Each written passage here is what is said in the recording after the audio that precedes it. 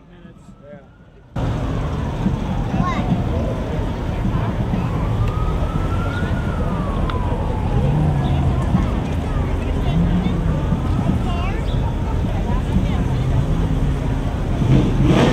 That's a pretty sharp one. Yeah. Well, waving their checkered flags in the purple, we'd like to welcome the Lions Club to the New Haven Indy 500 Parade.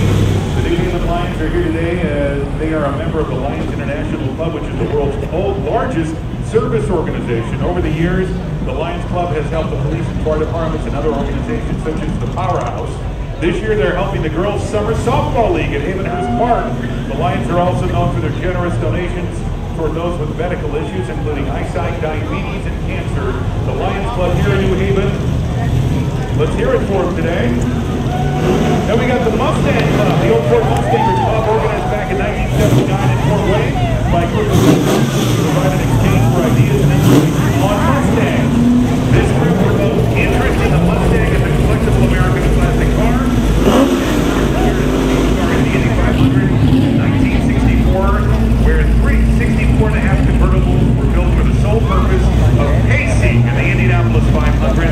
The Mustang was also the pace car in 79 and 94 with the Mustang Cobra. And here comes the Indy race car, driven by Tony Retta.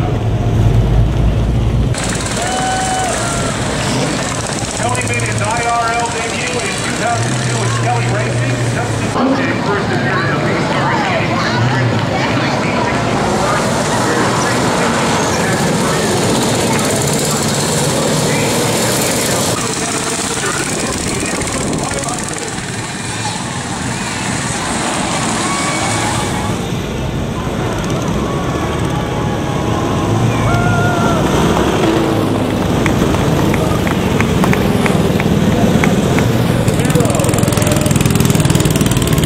in the Indy 500 in 1964.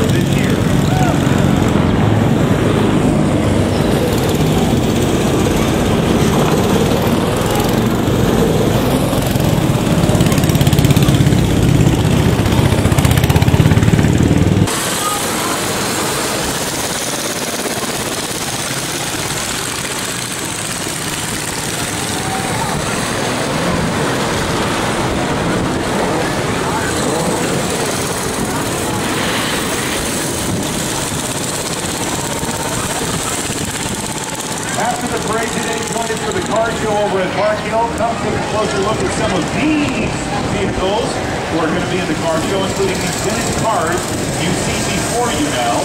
We have a great variety of vehicles today, including the Cadillac, Corvette, Chargers, Mercedes, Mustangs, Chevelle, and a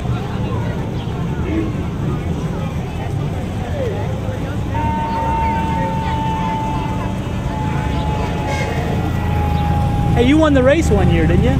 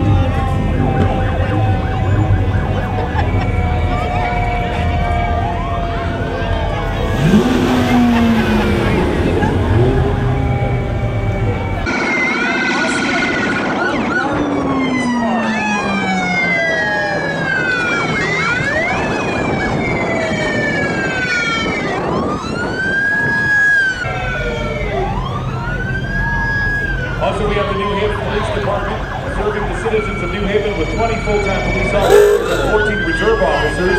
And for all of you who can't drive 55, these Chargers do have a Hemi in them.